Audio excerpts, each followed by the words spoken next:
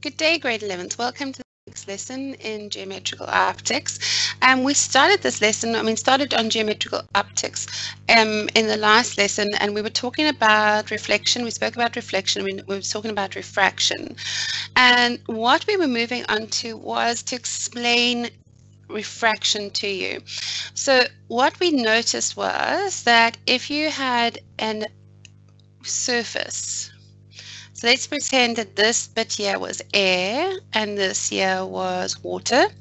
Then when the light hit the surface, it would be refracted, okay? And we now need to explain how it gets refracted. Okay, so what happens is, sorry, let me just draw that, okay. So that's more or less how it gets refracted. We don't worry about that angle yet, but that's how it gets refracted. So what you need to think about is, and the analogy we use, is that you're driving along, okay? So the light ray, this car would be traveling along in the same direction as the light ray. So that there would be a car, okay? Maybe I should draw this a little bit bigger. Hang on, just erase ink. Okay, so you've got your surface, and here is your light ray, and that is the normal, okay, right? And the normal is always perpendicular to the surface, right? So the light ray is coming in, and you can think of this car as driving in the same direction as the light ray. So there's the top of this green car, okay?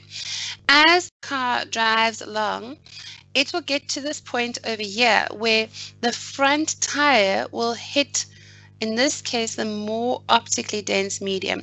So in this case, this is air, and this would be, for example, glass or water, okay?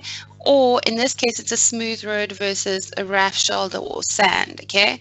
So what happens is that if this was a car, then this wheel, this right wheel here, this right front wheel here would dig into the sand, okay, right? So that's what happens. So it digs into the sand, and then what happens? The other wheels are traveling faster, so it causes the car to come around and go this way. So it ends up bending towards the normal, okay?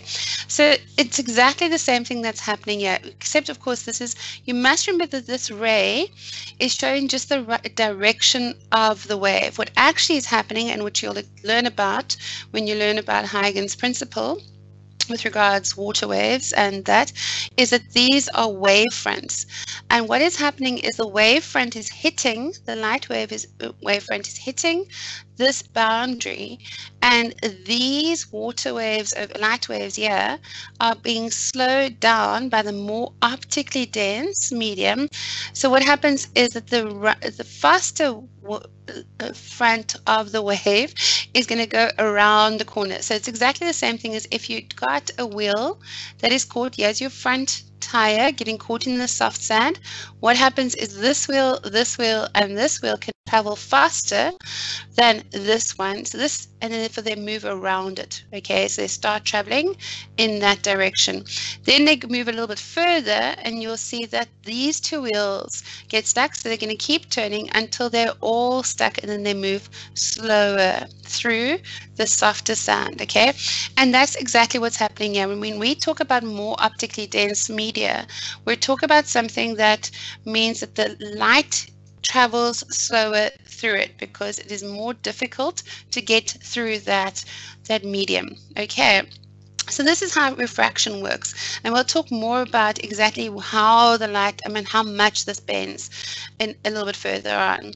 So the refractive index of the material is a ratio of the speed of light in vacuum to its speed in the material, okay?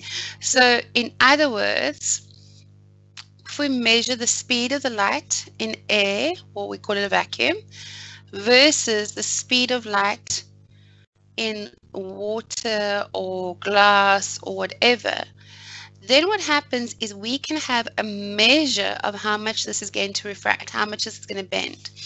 Okay, so there's a formula for it, which is N is equal to C over V. It's a very easy formula. N is your refractive index, and it is just a ratio of the speed of light versus the speed of the light on a given medium. And the speed of light in a vacuum is given as 3 times by 10 to the 8 meters per second. So if you look over here, you've got a table. This is a beautiful diamond, and you can see it's all shiny and sparkly, okay? And there's a reason for this, and we'll talk about it in a second.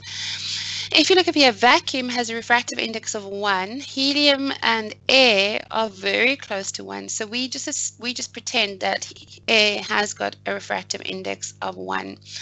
Water has a refractive index of 1.31. Let's go all the way down to diamond. Diamond has a refractive index of 2.419.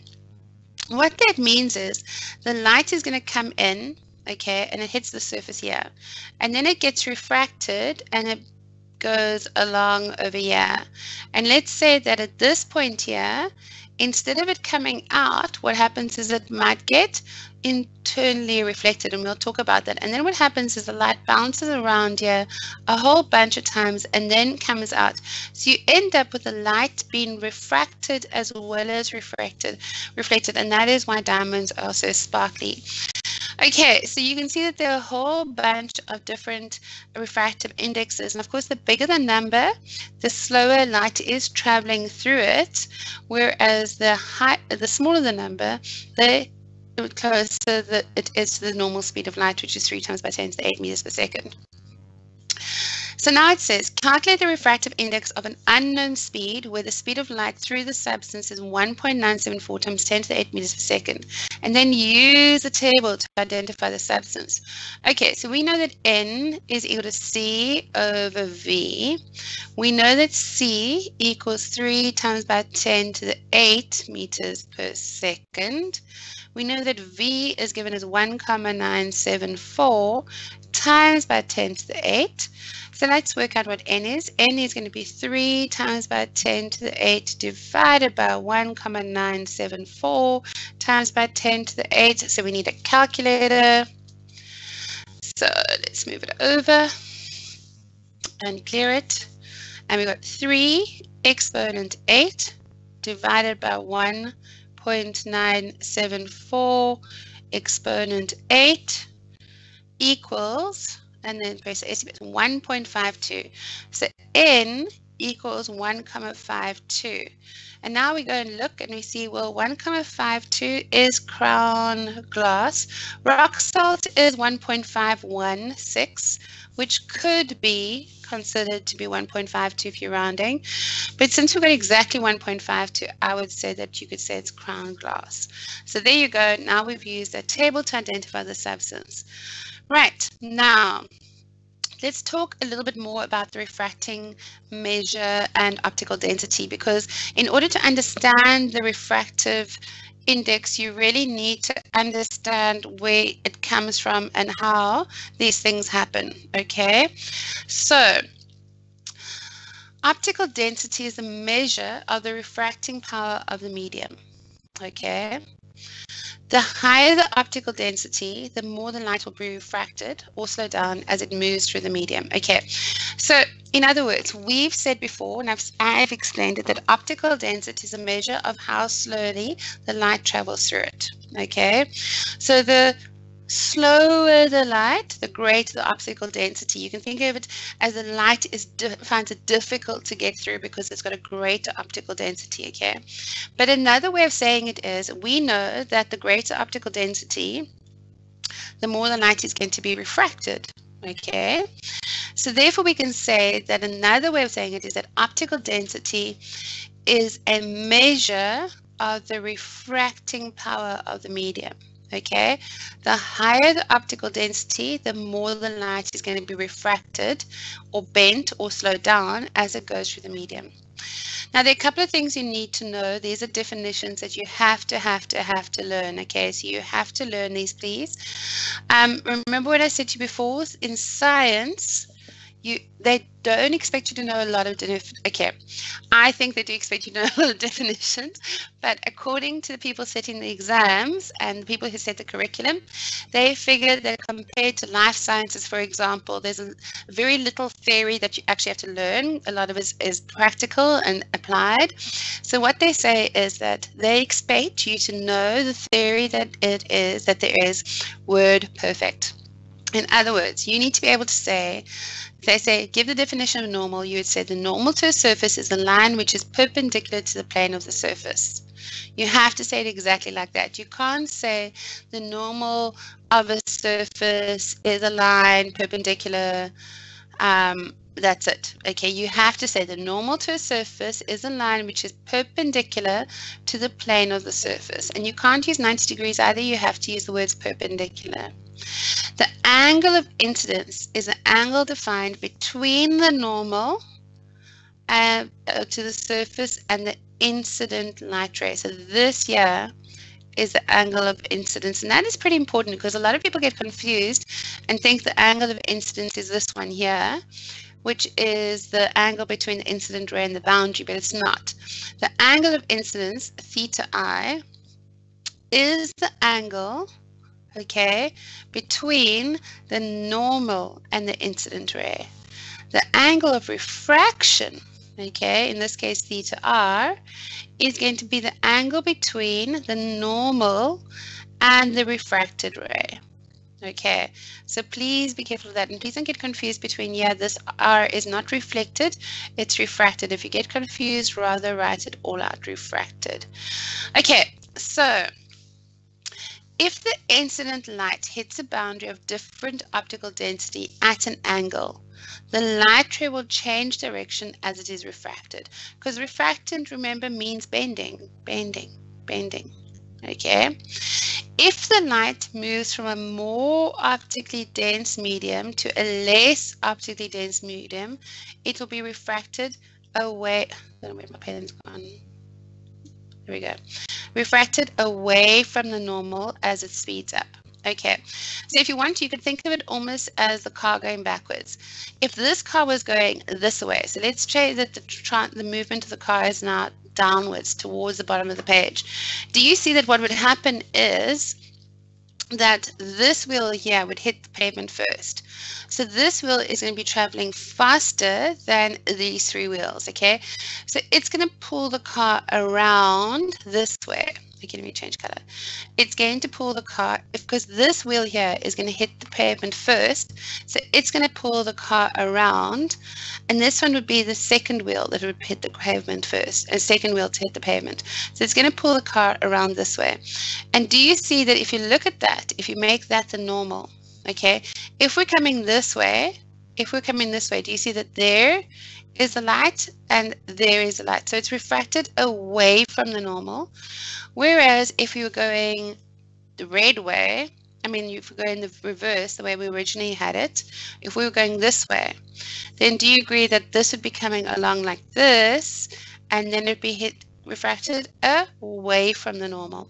So if you've got towards normal, so if you're moving from a more optically dense medium to a less optically dense medium, you're going to end up going faster, and that means you're going to go away from the normal as it speeds up. So here's an example. Here we go, the light ray is coming from the bottom of the water, from the water through to the air, and you'll see the refracted ray angle of refraction is much bigger than the angle of theta. So theta 2 in this case is much bigger than theta 1. Okay, whereas if you're going from a less optically dense medium to a more optically dense medium, the ray is going to be refracted towards the normal as it slows down. So as it slows down, it goes towards the normal. Okay, so yeah, theta 2 is going to be smaller than theta 1. And if you don't understand it, that's fine, but then you must learn it. Okay, you must learn it. Right, so now let's talk about Snell's law. Snell was a Mr. Snell. He was an eminent scientist, and he came up with a way of working out how we could possibly measure. He did a whole bunch of measurements and came up with a way of how we could predict what the angle of refraction was, or the incidence, if we had the refractive index of the two, and vice versa. Okay, so this is what he did. Okay, he said that n1 sine theta 1 is equal to n2 sine theta 2.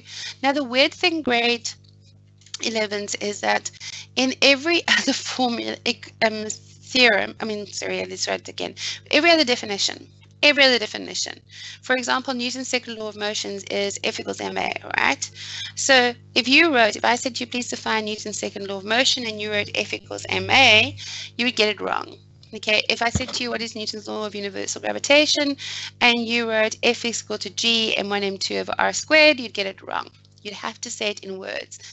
Snell's law, the definition is n1 sine theta 1 is equal to n2 sine theta 2, just like this. And then obviously you have to tell them that n1 is the refractive index of material 1, theta 1 is the angle of incidence, n2 is the refractive index of material 2, and theta 2 is the angle of refraction. But that's the definition. There's nothing in the words, no words, okay? This is the definition of Snell's law. So this is the only time that you know of so far that you will come across the fact that you can just write out the formula. Okay, so again, we've spoken about this, right? So now, light moving from a medium of high refractive index to one of low refractive index. So again, we've spoken about this, but I just want to point it out to you. So we've got n1 sine theta 1 is equal to n2 sine theta 2, okay? So 1 is going to be incident, 1 equals incident, okay? And 2 is the refracted ray, refracted. Okay, so then do you agree I could say n1 over n2 is equal to sine theta 2 over sine theta 1. So that's pretty cool. So then if I knew that this is going from water to air, okay, then do you agree that air has got a refractive index of 1? And if I knew what theta 2 was and theta 1 was, because I could measure it, I could actually do an experiment and measure it, then I could find out the refractive index of water, which is very cool.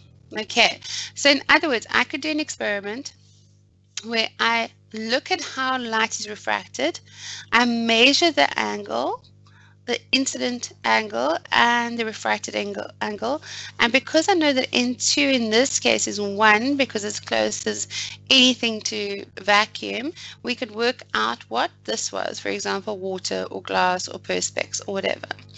Okay. And similarly with this, we could do exactly the same thing, okay? So you will notice here that the original path, okay, goes from, so I'm just reiterating again that if it's going from water to air, it is going to speed up. And if it's speeding up, it's going to be refracted away from the normal. It's going to, so the faster it's going, the further it is from the normal, okay? If it is slowing down, then what's going to happen? It's going to go towards the normal, okay? Right, so now let's do a bunch of exam questions. I think the best way to really understand this section is to do a bunch of questions. So it says, and this is a multiple guess. No, it's not a multiple guess, guys. Please don't ever, unless you're desperate and you've got nothing else to lose because you haven't done any of it before, and this is the last gasp attempt, don't guess. Use an educated guess if you have to use an educated guess. Okay, it says light wave travels obliquely from air. Obliquely, what does obliquely mean? It means not straight into it. What you have to understand is that if light hits a glass block or whatever, the boundary line, at exactly 90 degrees, then there is no refraction. So it is going to go straight through and straight through. End of story, no refraction. In order to see the refraction, the light ray has to hit the glass or the boundary at an angle, okay? So it has to hit it at an angle, and obliquely means at an angle. So what's going to happen is that the light has got to come in at an angle, and that's what obliquely means. So it's going from air to glass. Okay, so it's going from a going from a low optical density to a high optical density. Speed changes. What speed is it going to be? It's going to be from fast to slow. Do you agree with that? That's going to go from fast to slow. It says, which of the combinations below correctly describe the changes in the frequency of the wave and the refractive index of the block compared to that of the air? Okay. Well, do you agree that the diffractive index is going to get bigger? It's going from air to glass, so it definitely increases, okay? So therefore, we can tick off the increases. So it's either going to be that the frequency remains the same or the frequency decreases. Okay, so the thing is, what do we know? We know that why would the frequency change? Frequency is to do with the source of the wave. And the source of the wave is not speeding up or slowing down. It doesn't know that the wave is going through air or glass or perspex or whatever. So the frequency is going to remain the same. Okay, the frequency remains the same. Right, now let's talk about this. Okay, this is a very nice question. We're going to go through it. And this is the type of question that they like asking, okay? So they say, learners investigate how the path of the light ray incident on an air glass boundary changes as it enters the glass medium. The results are shown on the table. So you've got angle I, angle R, and then they've got sine I, sine R. Okay. It says for this investigation, write down the dependent variable, the independent variable, and the constant or control variable.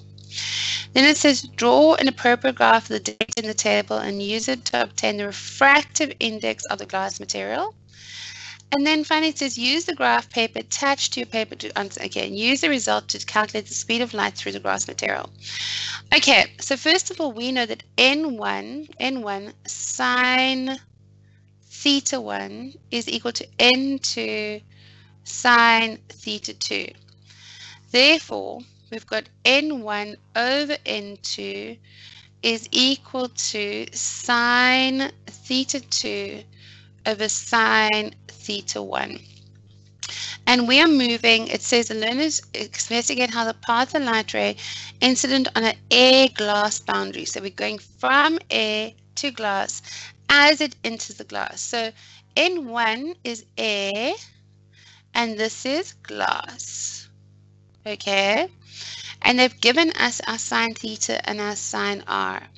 So what is the dependent variable? Do you agree that the dependent variable is going to be the refracted angle? The refracted angle is dependent on the incident angle, okay? So the dependent variable is going to be angle r. The independent variable, that's the one we change, not the one we measure, is going to be angle I. And what is the control variable? Do you agree the control variable would be the boundary type? Okay, it would be the boundary type. In other words, we're not going to halfway through the experiment change it to air and water or to glass and water or whatever, okay? We are talking just specifically about air and glass. Okay, now they say draw an appropriate graph of the data in the table and use it to obtain the refractive index of the glass material. Okay, so do you agree that sine, okay, so this is going to be, we've got N1 over N2 is equal to sine theta 2 over sine theta 1.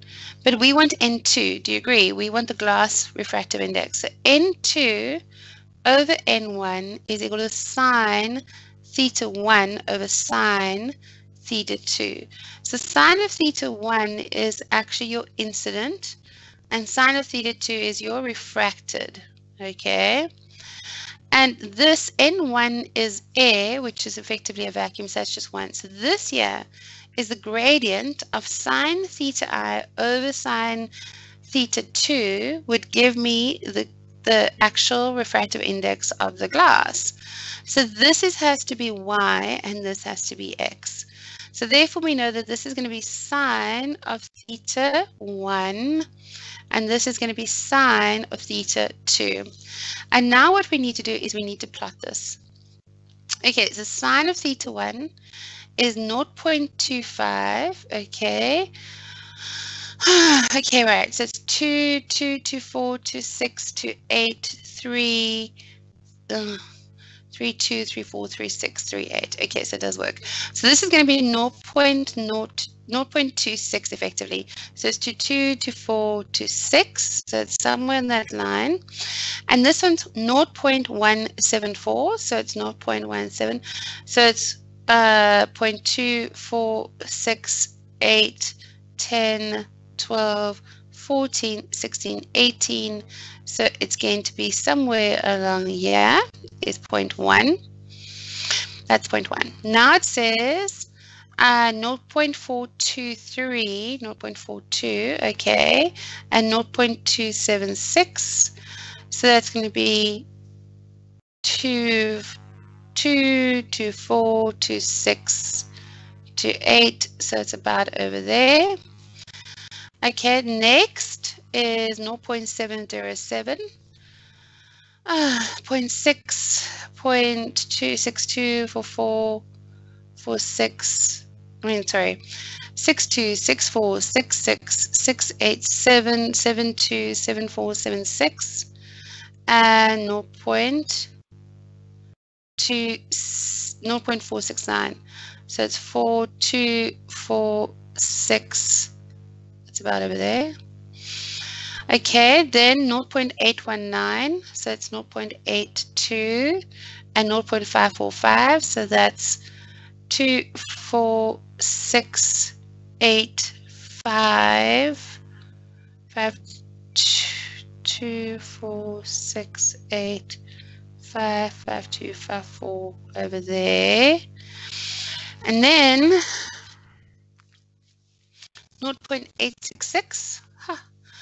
So 0.866 is going to be 82, 84, 86, somewhere there, and 0.574.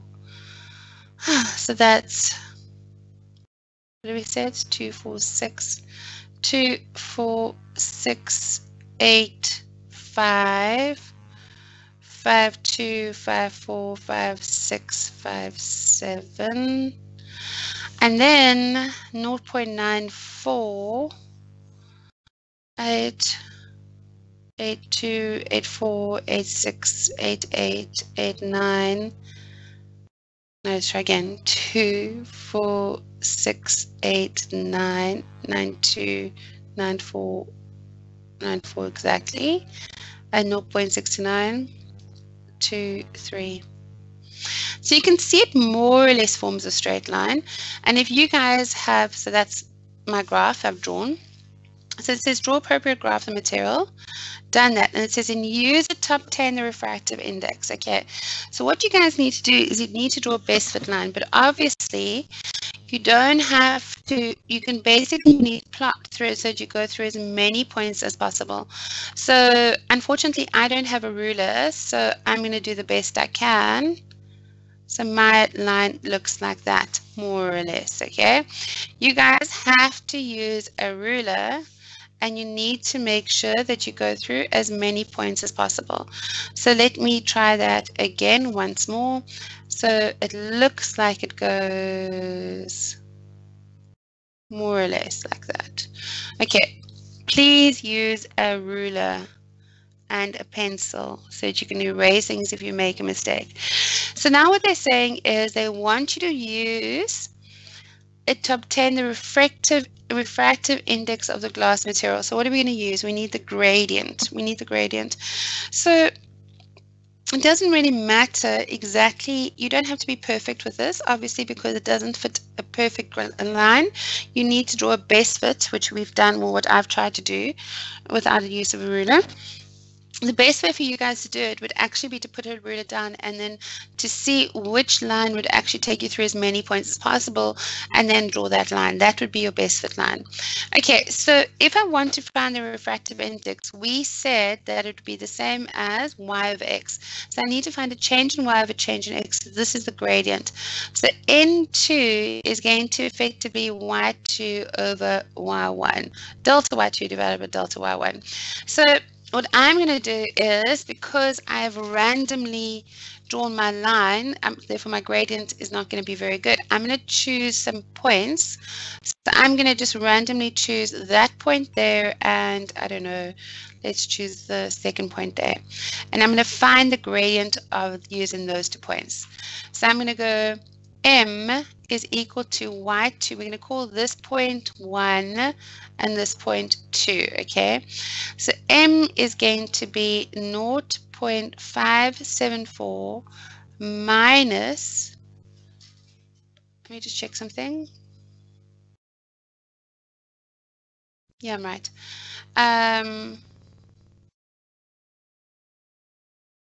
And a second. Y is sine theta 1. Okay, so let me just fix this. Eraser. Y is sine theta 1. So therefore I have to go, sorry, and that is just wrong as well. Why didn't you stop me? Okay, right. This is going to be delta y over delta x. So this is going to be 0.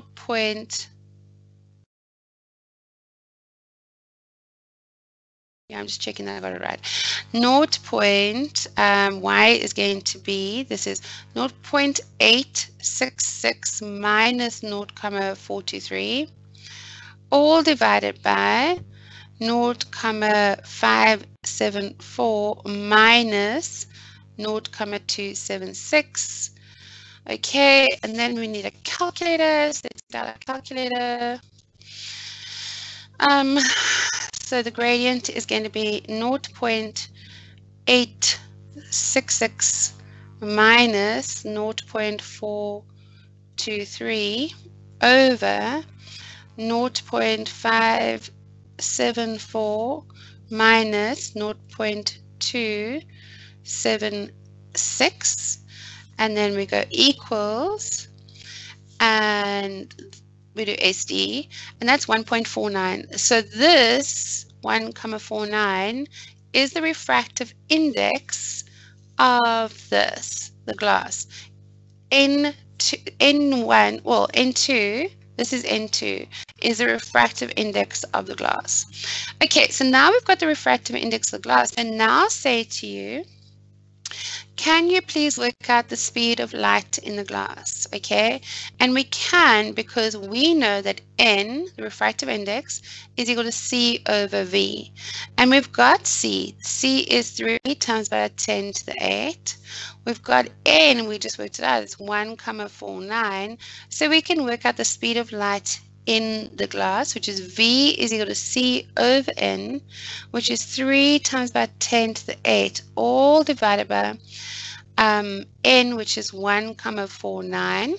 So now I'm going to get out my calculator again, and I'm going to say, right, we've got 3 exponent 8 divided by 1.49 equals, and that's 2.01 times by 10 to the 8.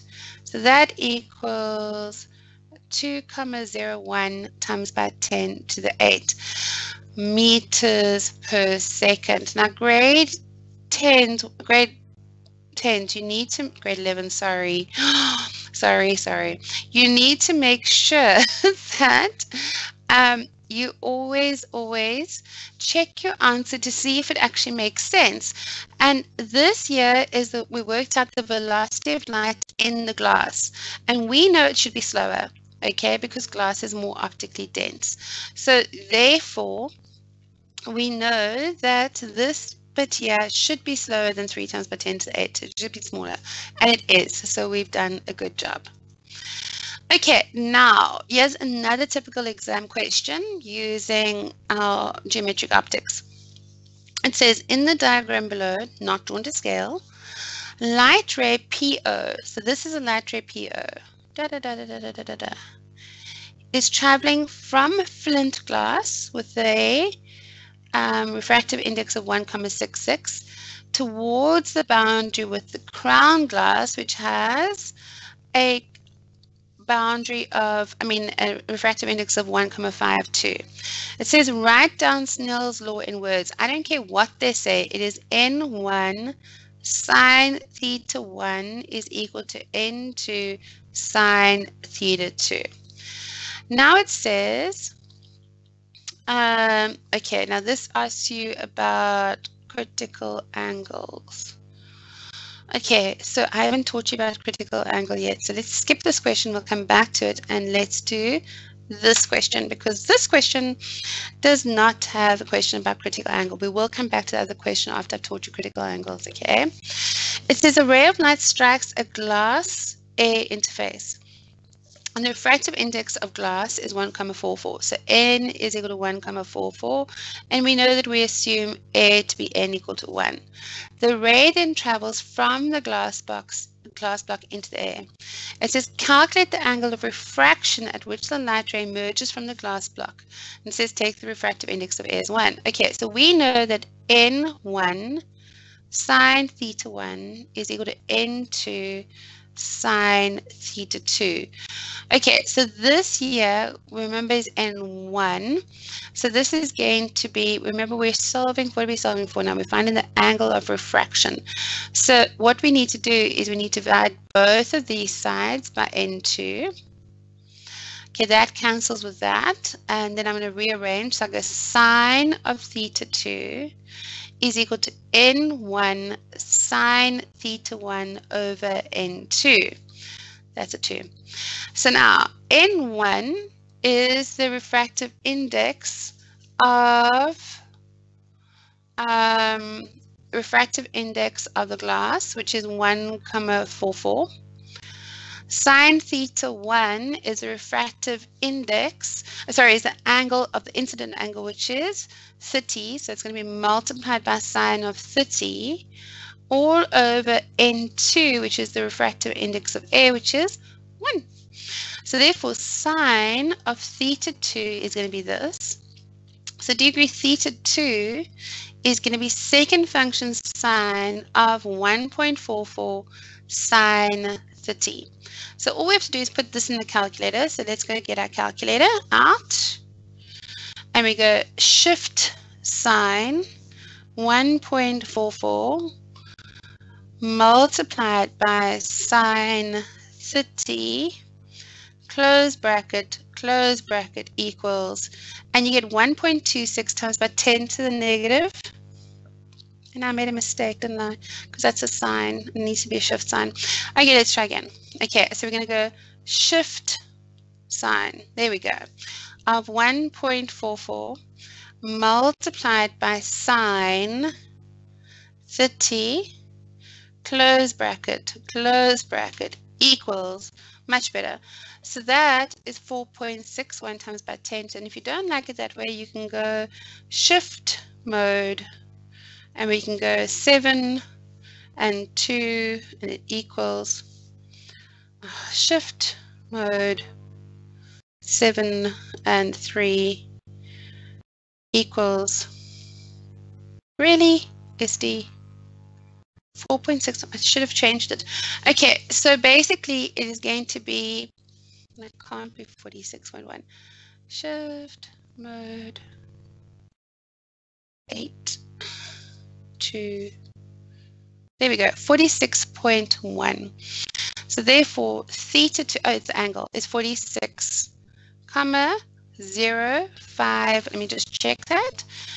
It is 46.05 degrees, 46.05 degrees. And the reason I checked it was because, remember in science, you always run off to 2 decimal places. And I wanted to look at the third value to make sure it was less than 5. Otherwise, we'd have to round this 5 up.